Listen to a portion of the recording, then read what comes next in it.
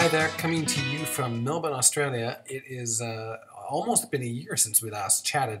The folks at the website asked me to check in with you, to give you a little bit of an update, and I'm happy to do it. I think that it's really, to give you a little bit of a background, I started out in Wagga Wagga, Australia. My supervisor got a job in Melbourne, and so, not Melbourne, Melbourne. So I moved with her, and that was last March when I started with this institution. So big changes. A couple things that I think are worth mentioning. That took way more time and effort than I thought it was going to take. So if you have a supervisor who's like, come with me to a new university, get ready for it to take, it's not just the moving and the finding a place, it's the dealing with a new administration and figuring out a new university. And if your supervisor is new, so are you, and you're both trying to sort through all this bureaucracy and figure things out, and it can be really challenging. I had to reapply, I had to get matching scholarships, I had to do a ton of paperwork. It was basically like starting at square one. I figured I'd lost at least 2.5 months of productivity just dealing with paperwork nonsense, dealing with bureaucracy, dealing with new rental agency, all those kinds of things. So just forewarning, if you end up moving, there's a lot to contend with. Now that being said, I think it was really worth it. I met a whole new network of people. I've got new resources, more resources. It's a larger city. My network just keeps on broadening and broadening. I'm exposed to many more opportunities to go to conferences that are within the building, or a tram or a train ride away. So all that's great. Now I'll give you a quick update what's currently going on and why I am wearing a shabby shirt at night.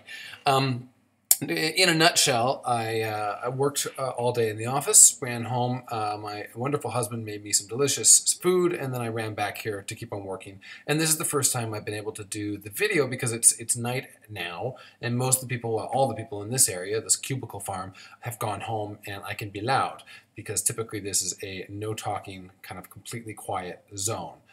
So that's what's going on here, why I'm here. I think it's worth giving you a quick update about what I've been doing, my progress. Last time we talked, I was coding my data and doing primary data analysis.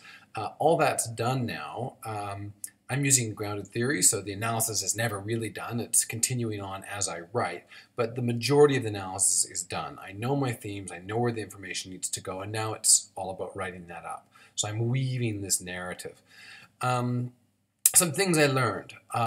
When you're doing your analysis, you get stuck into it, so deep into it, and I think doing a PhD is sometimes more challenging because you don't have anything else necessarily to go away to. I'm not teaching, and if I was teaching, then you'd have that burden to worry your mind and get you away from things. Where when you're in it in the PhD, it's a wonderful thing to be able to be in it completely. But then at times, I think it's really useful to back away.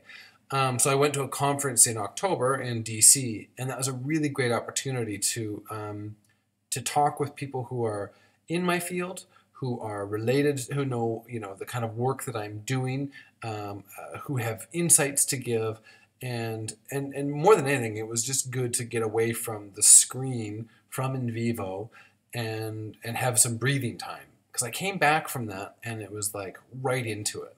I had new clarity, I had new understanding. That when you're stuck in the weeds, you just can't see the forest through the trees, or any other metaphor you want to apply to it.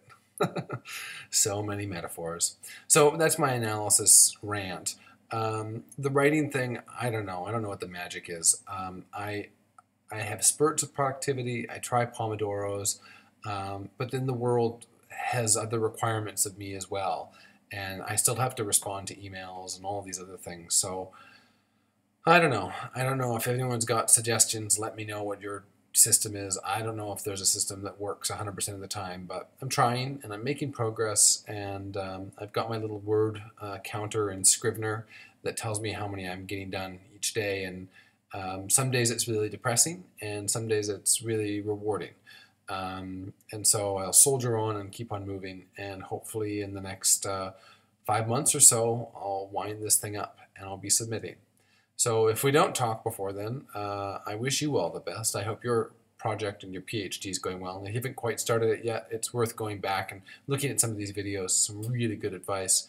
And if you're slugging it through, then I'm there with you. Wishing you all the best from a warm, lovely, summery Australia. Take care.